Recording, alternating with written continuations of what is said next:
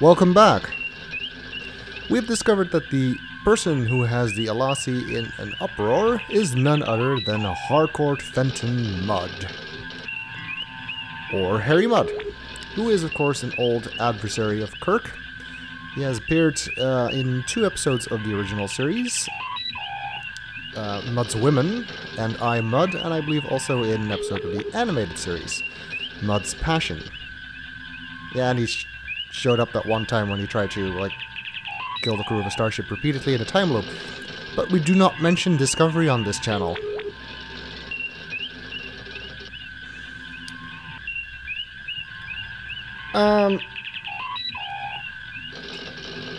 Anyway, we should probably look him up on the computer, see what it has to say about him. Mudd. Harcourt Fenton. Harcourt Fenton, Harry Mudd, is one of the most infamous criminals at large in the Federation. A notorious con artist and troublemaker, Mudd has been imprisoned numerous times for petty crimes. While Mudd is not considered physically dangerous, he is quite devious and often uses dangerous means to ensure the success of his schemes. Starfleet captains who encounter Harry Mudd should be extremely wary. We already knew that. And he apparently went off to the Harappa system, so we should probably research that before we head there. Harappa, a star system whose 4th planet is the inhabited Class M world Chameleon. Chameleon has long been dominated by Alasi pirates, but lately has been struggling to break free of their influence. Well, good for them. Can we look them up? Topic not available, Captain. It appears not. Alright, so let's set a course for Harappa. And see if we can render assistance to Harry and what he's up to.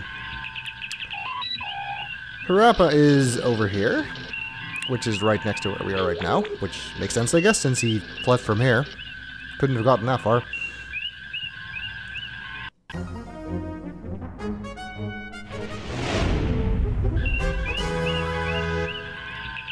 No more fighting, fortunately.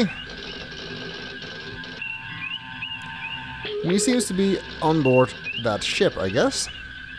The Harappan system is binary, with a neutron pulsar in the vicinity causing difficulties with our sensor readings. I was able to trace Mudd's transmission to this derelict. So, our friend Harry is on board, no doubt. Can you tell me anything about the derelict vessel? There are 6 major subdivisions within the hull. All systems are down. There is, however, limited atmospheric integrity. The environment appears to be the result of a temporary save-a-ship life support generator. Not exactly a reliable model, Captain. We're being hailed by Mr. Mudd, sir. Captain, you came. I'm touched. Harry, I have to be touched in the head to have anything to do with you. How's your lovely wife, Stella? That was a dirty trick, Kirk. However, you'll be glad to know I let bygones be bygones. If the Enterprise will stand by and fend off any pirates, I'll just finish my salvage operations here and be out of your hair. Computer records document that you filed notice that there was no salvageable value here, and that the ship was a common passenger tug. Did I say no value? Minimal, Captain, minimal. I meant nothing too promising when I filed the report. We both know my judgment isn't always perfect. I would say your judgment is never perfect, Harry. Perhaps we should beam over and judge the situation for ourselves. Ah, that isn't necessary, Kirk. I can handle... I mean... Harry, relax. We're old friends. We'll understand if things aren't picked up and looking neat. Kirk out. Yeah, probably better to take a look for ourselves and see what he's got there.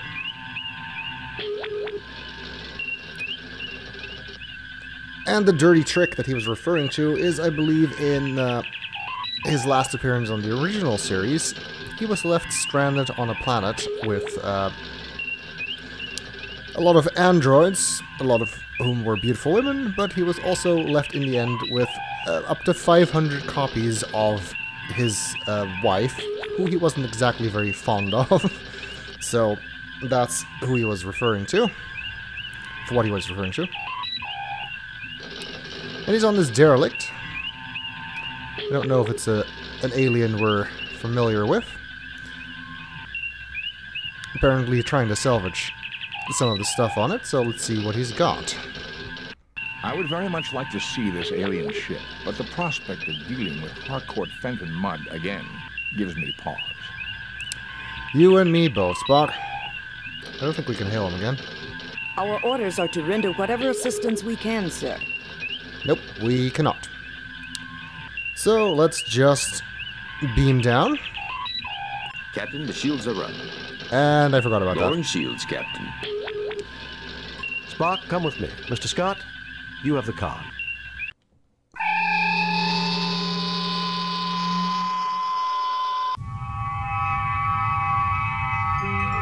Welcome, Captain Kirk. So glad you're here. The Alazi have been terrible trouble to me. Well, you're terrible trouble to me, Harry. Tell me what this is all about. I happened upon this ship not long ago and dutifully registered as salvage, mind you. In the hold here, I discovered one of these devices in that box over there. When I tried one on a wall, it floated off the grease and dirt. Perfect for cleaning, near as I could see. I peddled a few of these Mudd's Miracle Degrimers, and everything was going perfectly well. Then something went wrong, right?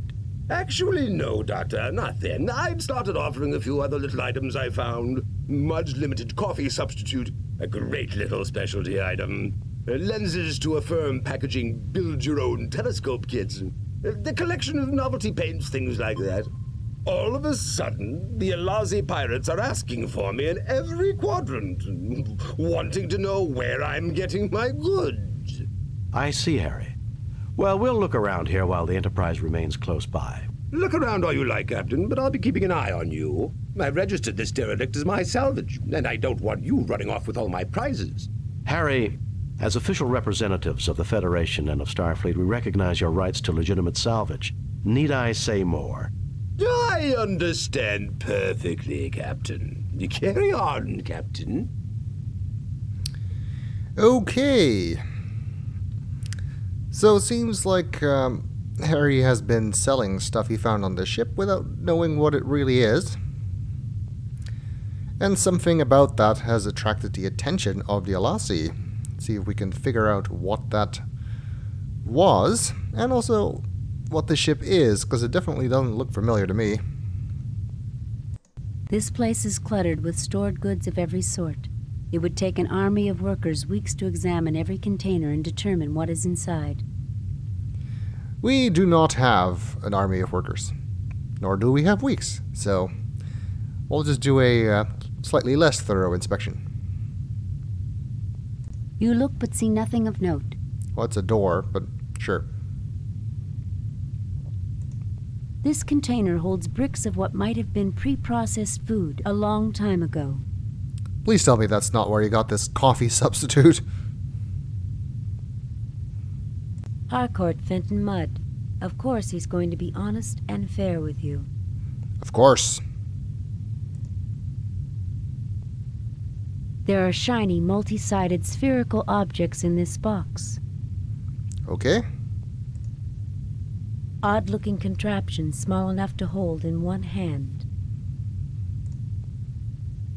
This lens, about the size of one's thumbnail, magnifies like a fine optical glass. I'm assuming that's the lenses for the telescope kit that he was talking about. Don't know where the rest of the kit is supposed to be. Just need to happen to have something that these lenses fit in, I guess. James T. Kirk looks rather exasperated right now. Understandable. Dr. McCoy looks like he would like to violate the Hippocratic Oath on Harry Mudd, but you know he won't. Well, that's good, I guess. Lieutenant Buchard is standing around watching everyone else converse with Harry Mudd. Another new security lieutenant. Don't know if they can die in this mission. Mr. Spock is as close to annoyed as a Vulcan can get. And you know that's saying something. Why do I have the feeling that I'm about to have a bad day? Kirk, now that we're together... It was a rhetorical question, Harry. Indeed. Jim, you can't seriously be thinking of helping Mudd after all he's done. Bones, Federation law is clear on this. Federation law protects everyone, even Harry Mudd. Yeah, and we all know how devoted I am to Federation law. About as much as the Klingons are devoted to pacifism. That seems about right. So, you say you know how to break the gambling machines on Kurlon 4? It's a system that cost a gambler his life, boy. He crawled up to me and whispered it with his dying breath. And it can be yours for a mere 200 credits. Sorry, Mr. Mudd. My mother didn't raise any fools in her family. Starfleet! You're all the same. No sense of adventure. And don't they not have money? I don't really know how that's supposed to work. Given the past record of Harry Mudd, Captain, I strongly recommend that you do not trust him. Mr. Spock, whatever gave you that impression? I thought Vulcans were supposed to be logical. I am. Your record is that of a greedy, amoral, sociopathic fraud who preys upon human emotion, most notably gullibility. For once, Spock, I couldn't have said it better myself. Why, I've never been so insulted in all my life. Leave it to Spock to cut right to the heart of the matter. Kirk, my friend, when have I ever given you the slightest bit of trouble? There was the time that you tried to commandeer the Enterprise to sell wives to miners. And then there was the time you stole the Enterprise to exchange us for androids, who were holding you prisoner. Perhaps there have been a few minor misunderstandings. Don't push your luck, Harry. No mention of the animated series. Those were the two regular episodes he appeared in. Well, since we have a weird alien ship here, of course we should try to record as much information as we can. This storage bay is stockpiled with all manner of goods.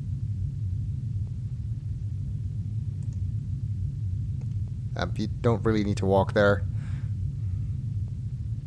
A small energy device with a flanged opening at the front, about the size of one's thumbnail.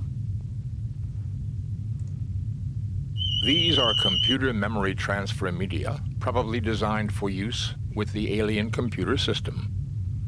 Interesting. Nothing to report, Captain. Nothing to report, Captain. Nothing about the lenses. Let's get some of this stuff. Done. Done. Done.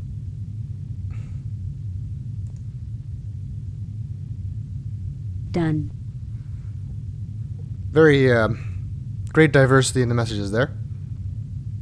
Let's see what we got. One of Mudd's miracle degrimers. Is it? Let's try and use it. Dust and grease lifts off the surface, leaving this item clean as new. Well, at least he wasn't lying about that, so that's good. These lenses, about the size of one's thumbnail, magnify like fine optical glass. And this weird little hexagon thing. Shiny dodecagons as long as one's hand, highly reflective, shimmering with the prismatic rainbow look of oil on water. Okay, dodecagon, whatever.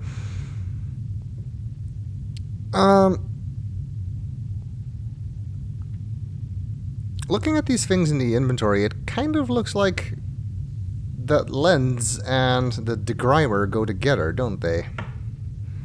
Let's try that. These two things fit together like they were made for each other.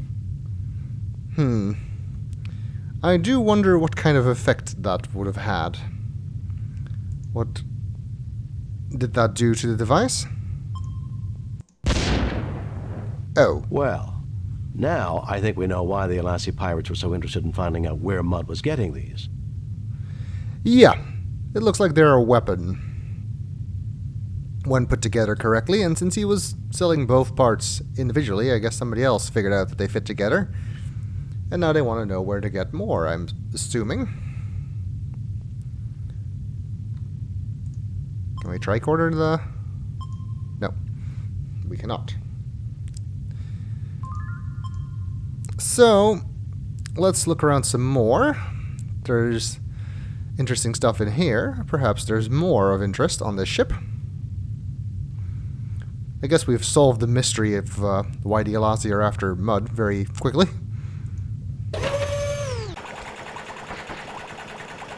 And yeah, this is this is actually what kind of screwed me over when I was playing through this before. Is I couldn't get the full score, and I couldn't figure out what I was missing, and the answer is I was missing this room. You can actually get through this entire mission without ever going here. And it's not that obvious that you can go south from any screen. Like, you can't go south further than this, but there's no indication whether or not you can. Let's see what this is. You look but see nothing of note. Apparently it's nothing of note. Good to know. A Saber ship emergency life support generator, generally used for temporary life support during evacuation of small damaged ships. Evidently, Mr. Mudd was unwilling to pay the price for a reliable salvage model. Okay, so he's using this to generate life support inside this ship, which is apparently not what this model is designed for, so let's hope it won't fail on us. Tall, transparent columns run through the ceiling. Energy crackles in between the dodecahedrons inside them. Tall, transparent column. A salvage lock hatch, a common type used to link a derelict to the ship doing the salvaging. It appears that Harry Mudd managed to emplace this access hatch without significantly damaging the alien ship. Will wonders never cease? So I guess Harry's ship is through there. Anything else we can look at? A large claw-like device hangs from the ceiling.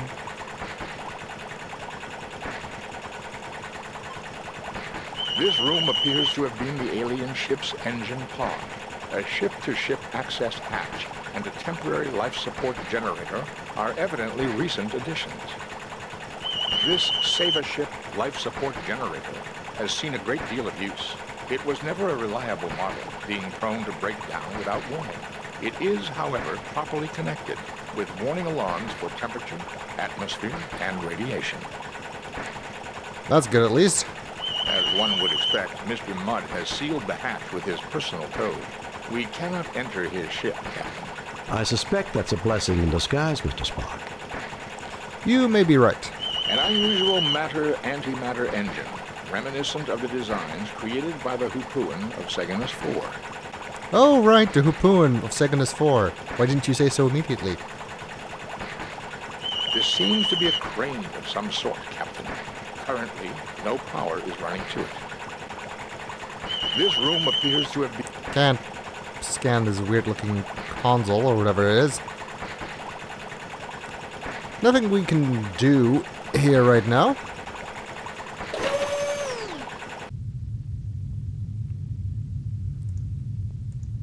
But it's just important to know that that room is there. Let's head north. Interesting. The room reminds you of the weapons room of some old-style warships from the early days of starfaring. 3 triangular blue buttons. Okay. 2 yellow triangular buttons. And 1. A red triangular button. I guess that qualifies as red. These cylinders have fallen down from the rest. A row of unmarked cylindrical containers. Interesting. These appear to have fallen down, but they are marked. An elaborate piece of alien-looking machinery. You look but see nothing of note.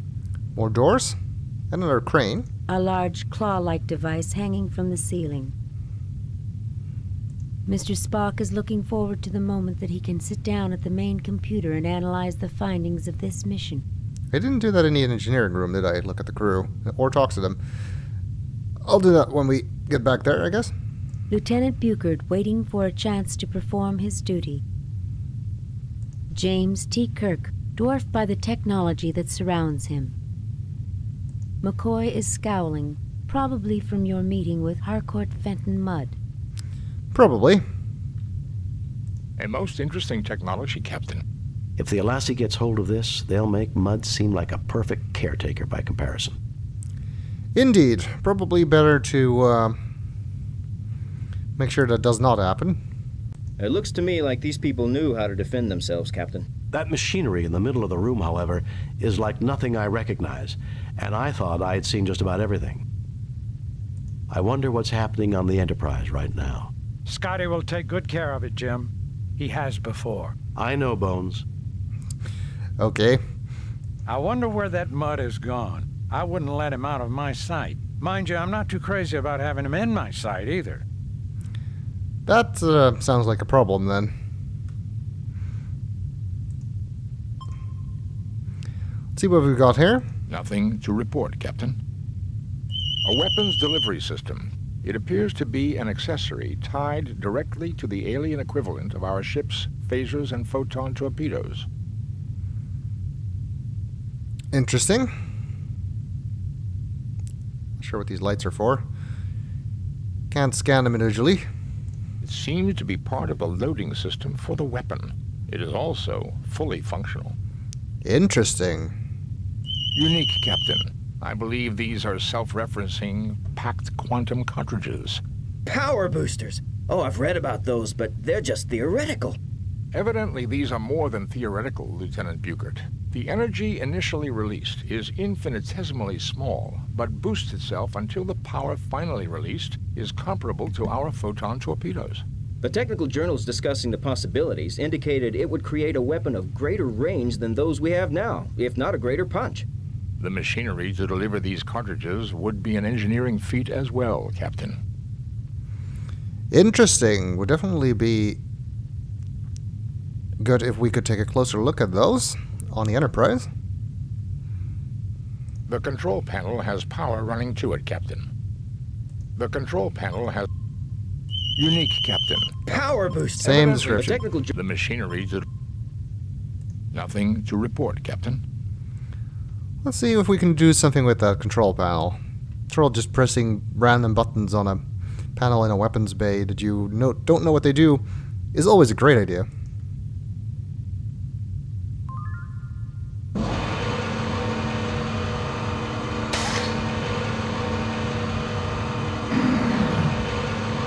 Alright, looks like that loads the capsule. The device has finished loading, Captain. What do the yellow ones do?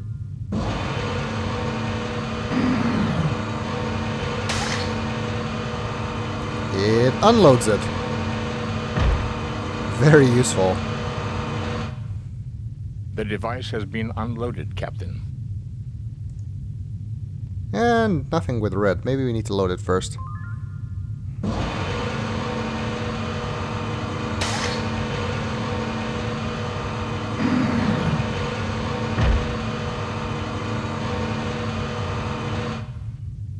The device has finished loading, Captain. Now let's try the red one. I believe, Captain, that this weapon must be hooked up through the main weapons battery.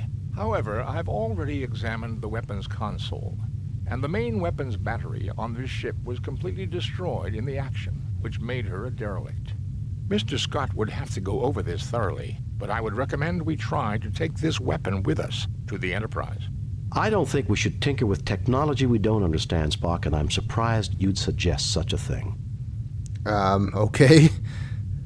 I agree that we should take it aboard the Enterprise. I'll try to raise the ship. Kirk to Enterprise. Kirk to Enterprise. I agree that we should take it aboard the Enterprise. I'll try to raise the ship. Kirk to Enterprise. Kirk to Enterprise.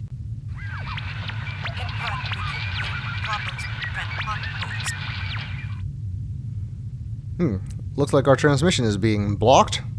That's not good. Wait, is that why Kirk was worried about what's happening on the Enterprise? Was he giving us a spoiler? Did he read ahead in the script and figure out that we had no communications?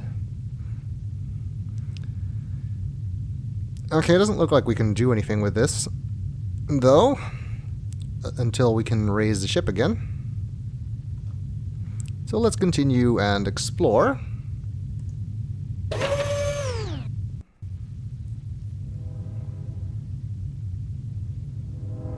Interesting looking room. Whoever these people were, they do like triangles, don't they? You look but see nothing of note. Does not tell us what kind of room this is. Padded inclines resembling a bed. Oh yeah, I see. This seems to be the main monitoring station for the beds. Above it is some sort of dispensary. Small containers of oddly colored liquids. Interesting.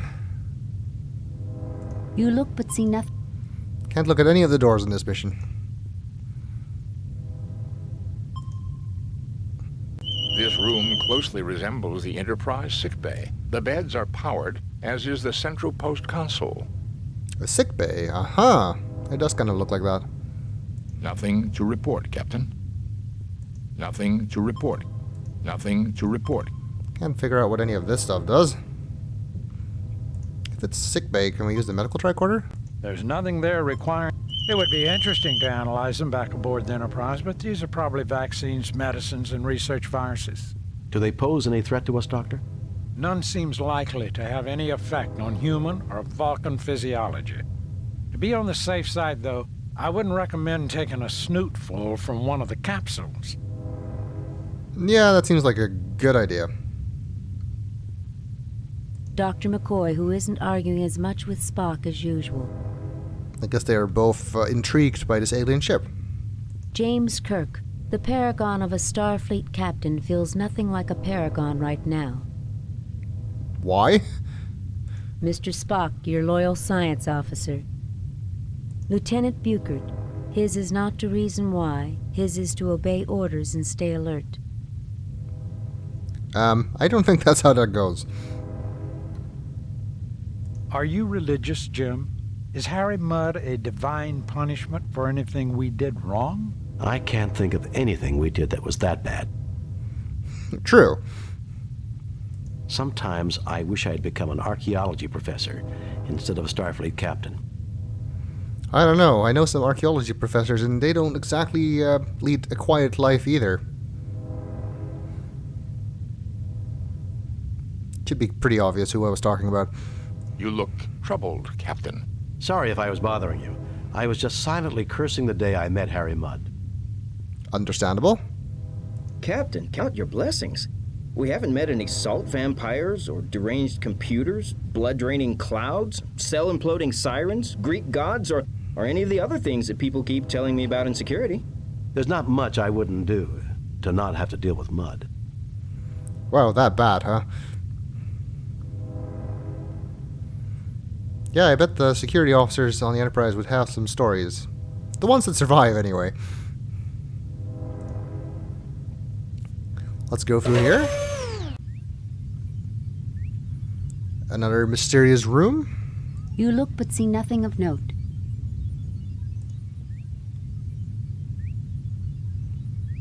A control console from which operators run the ship. Oh, I guess this is the bridge or something. You see a plain gray screen. You see a plain gray screen. I was trying to look at the dodecahedron, but I guess you can't. A control console from which operators run the ship.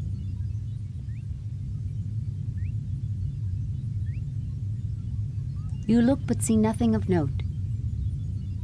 You look but see nothing of note. This appears to be some sort of engineering instrument. Okay. James T. Kirk, captain of the USS Enterprise. Mr. Spock, Vulcan's finest contribution to Starfleet. Dr. McCoy is still frowning. Lieutenant Buchert looks intensely at these controls and suppresses a childlike impulse to touch them. Well, just keep suppressing that. I'm speechless, Mr. Spock. Words cannot adequately describe this place. We've done quite well so far, Captain. In spite of Harry and Mudd. Speak of the devil. Where is that little angel? I'm not sure I want to know. Boldly go where no man has gone before. We are here, Jim. This may have been their bridge, but this sure doesn't look like the Enterprise. Nope, they use a very different bridge design. Nothing to report, Captain. Evidently the aliens' bridge, their centralized control. A closer look may provide more information. Evidently the aliens' bridge. Evidently the alien... It appears to be a view screen, much like the one on board the Enterprise. Currently not operational? It is a multi-bit compact duver with its own Draktar traction unit and clamp kit. Sure. I knew at least some of those words.